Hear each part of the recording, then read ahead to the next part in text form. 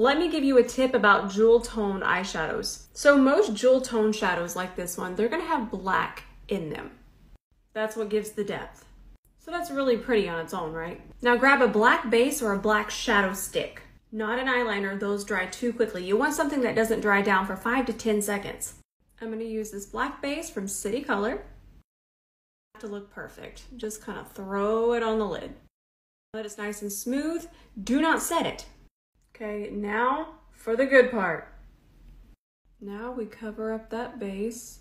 Look how pretty that is. Look at that depth. We're gonna cover up that base with the blue shadow. Look at that. Here's the finished look. If you want to add extra spice to your jewel tone shadows, add a black base and watch it transform.